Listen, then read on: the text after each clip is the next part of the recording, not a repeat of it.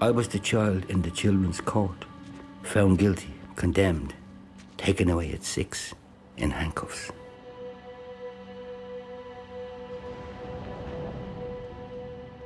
Anybody that I've known to come out of them places are all in prison or dead, or back on the way back to prison.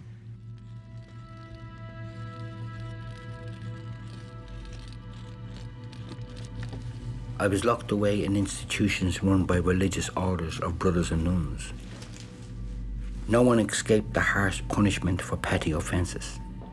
7 years, 6 years, 5 years for not going to school.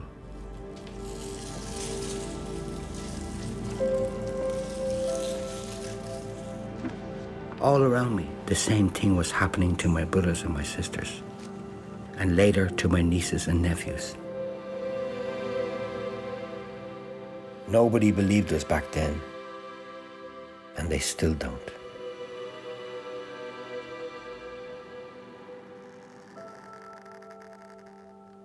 Only we can tell this story.